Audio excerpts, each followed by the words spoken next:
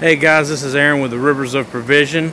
I just want to kind of give you an inside look at what our filtration system is here at our aquaponics facility. It's very modest. We use a 60-gallon conical filter to filter out our sludge from the bottom of the pool, the fish waste, and you can see right here, this is where we'll drain it out of.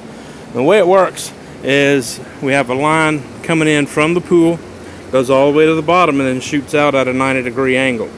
Okay, that 90-degree angle creates a swirl motion around the bottom, and basically what that swirl motion does is it centralizes all the waste into the center bottom of this barrel, so that when we go to drain our fertilizer out, we get all of it. Okay, so as you can see, we have some hardware cloth right here, this black stuff, and what that does is you also see two white bars. Those support our filter floss filters. We use 3 of them, and we change those, or we clean them once or twice a week, and that's what I'm in the process of doing now, so I figured I'd take the opportunity to show you guys what we're doing. So I've got those sprayed out. Now everything flows out of the top here. You see we got the intake that goes in at the bottom, the outflow that goes up at the top to minimize the waste that goes into the next step in our filtration, which is our moving bed reactor.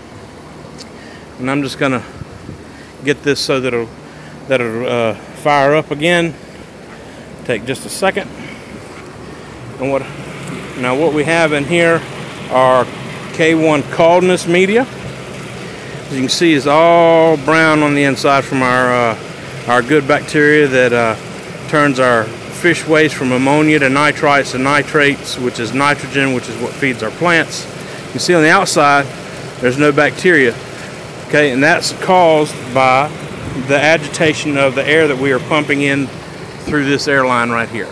Okay, the purpose of that makes this whole thing self-cleaning. That means we never have to clean it out, don't have to open it if we don't need to. And as you can see, I've kind of made a flip top on that barrel there with just a couple of cheap cabinet hinges there.